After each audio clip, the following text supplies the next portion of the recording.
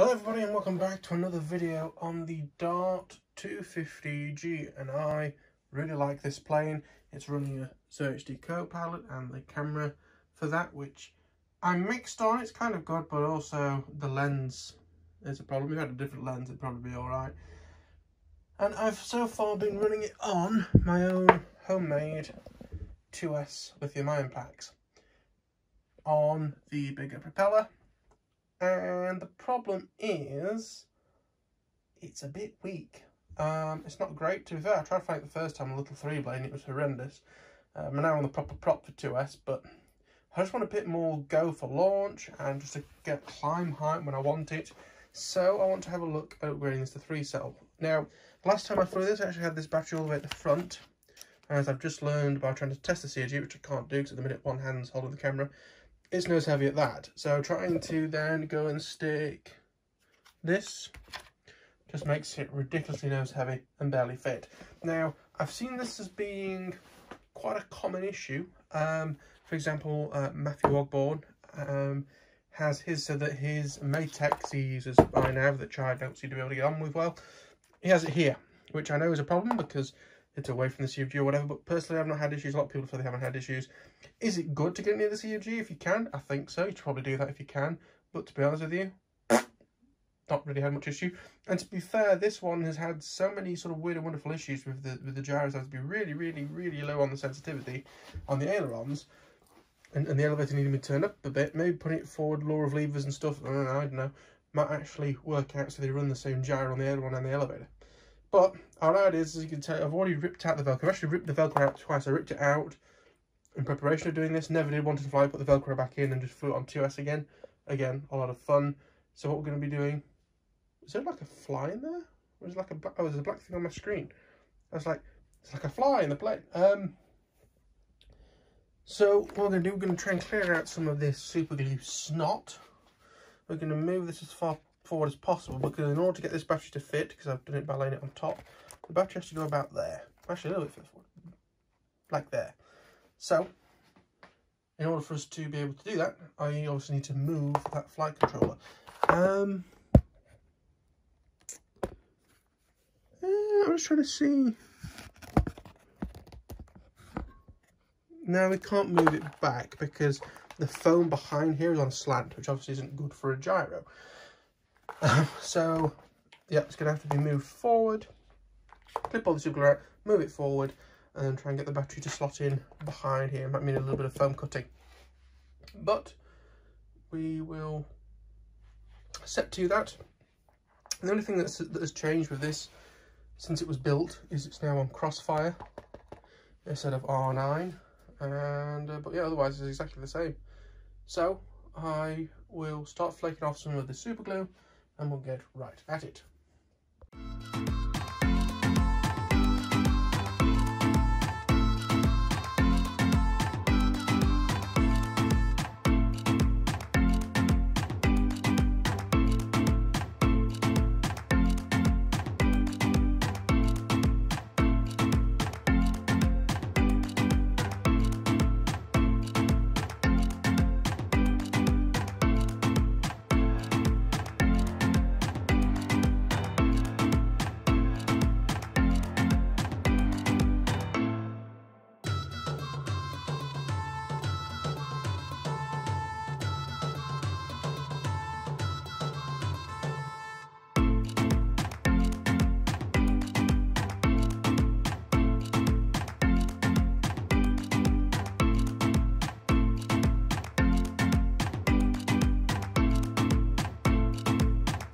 Okay, so I've managed to get most of the glue out. Ironically, I then had to get some more glue to glue some bits back in, but some bit of foam that came out, because annoyingly it's right where the Velcro is going to go to hold the battery in, so it's kind of important. What we're going to need to do next, of course, is look at moving the actual flight controller. Now, I'm not sure what has the shortest lead, because obviously we've got the GPS, the S bus in, and the 3 channels coming out of it. So this hasn't been stuck in very well. The actual flight controller, I keep pressing in every time I fly it to restick it. But yeah, you see, That really didn't need much to move it. So let's just see how far forward I can extend it. And what's the shortest thing? The shortest thing was one of the elevators and ailerons. In fact, the next shortest thing is one of the other elevators and ailerons. Then after that, it's the speed controller, and the S-bus actually has plenty on it. Okay.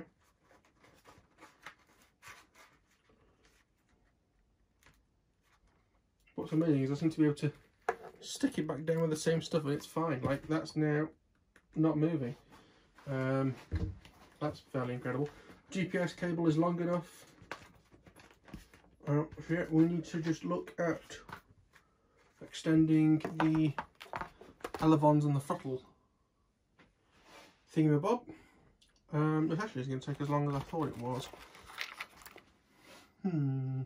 But yeah, I'll try and find 3 short-ish extension leads, and we can then get that wired up. But be back in progress has been made.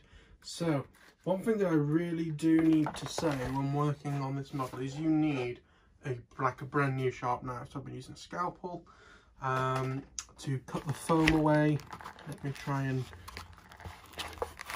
sort of rotate and pull to make sure you miss the flight controller in front.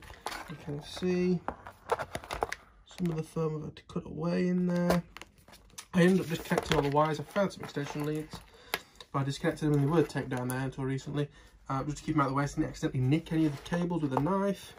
I've used some new foam to stick that to the front because it did come undone. I thought, I decided let's do it properly, save an accident. Especially if you're getting braver with it and steadily wandering further away. So the real next things that we need to do is apply some Velcro to this. I'm actually going to just use my little scraper here to try and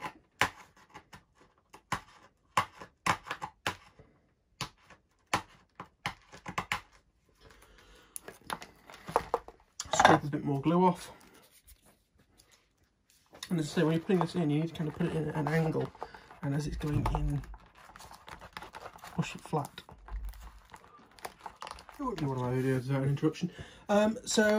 Yes, you do have to sort of rotate and pull, oops, to get it in and out. I'm gonna put some Velcro in across here. You can see that slant that I was talking about before. And all of these are just gonna have to sort of be bundled together, probably tie them together, and you have to sort of put the battery under them and get them through. The S-bus cable may or may not need an extension now. I'm not sure. We'll see. Technically, I don't need this control box anymore. We're going to keep it in form now. I'll eventually probably take it out of the way. But in terms of balance, and I know that things are not in the final spot, so we're going to have to change things slightly once it's there. But we can.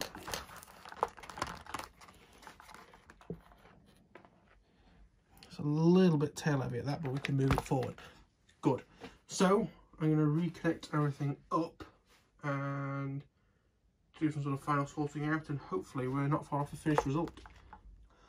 Okay, so I believe we have the finished article, which if I sort of fingers just on the front of the little splodge, it balances just about perfectly. Now if I show you the inside, I apologise for your eyes, because it's a bit of a mess now. Trying to get all these cables to the front is a nightmare, and I've also got these bulk of extra connectors, which doesn't really help. So getting the battery out is interesting, especially because this one I have sort of labelled them up slightly wrong. So some of them have the cables coming out that side, and some of them coming out the front.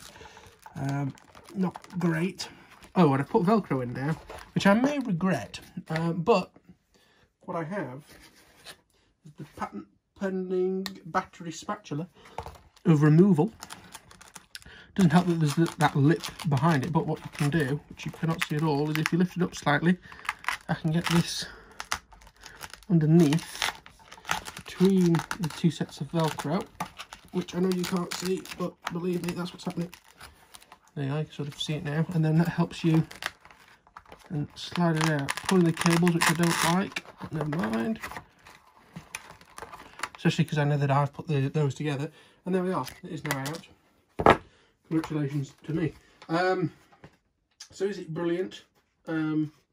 No, you've got to sort of recheck your cables every time, but it'll do, and it'll fly, it balances. We'll see what it is like. Again,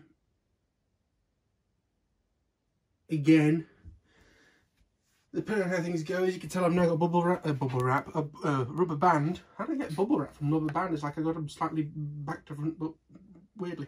To hold it on now, because I'm going to really squish this canopy on top. What I might do is remove the security clips and then super glue the connectors together so that it's thinner. Another thing is that adding these cable ties may have been a mistake. I was trying to make things look neat, but I think if anything they've made the situation worse, so I've decided I'm going to cut them off without snipping a wire, which will be a challenge.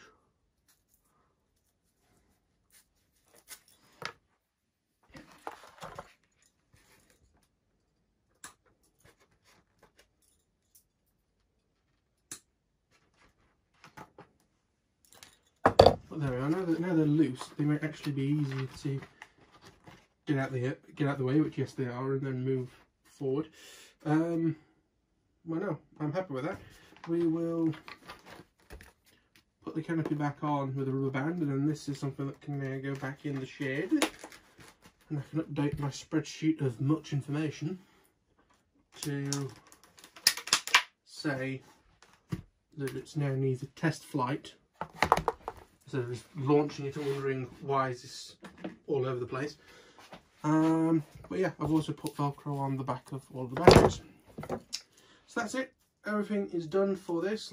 A fairly short video, I think. It's not going to be too long to get this done. So I know some of the long recording I plan on speeding up. Fingers crossed I did, otherwise that's been a bit awkward, but never mind. But no, that is that. I think the next one I'm probably going to get up will be the drift, to try and fix that if I can get in the shade. But yeah, so that's done. That's ready to go back in the shed, all sorted. So hopefully you enjoyed this video. If you did, click the like button, helps me a lot. Remember to subscribe, helps me out a lot. And if you have any comments or questions, please feel free to leave them in the required position, and then I will answer them if they make sense or are interesting, because actually most of them are not. Most of them are just rabble and pornography. But anyway, thank you for watching. I'll see you all in the next one. Bye bye. I must remember to put the battery remover o-matic somewhere safe. I'll see you in the next one. Bye bye.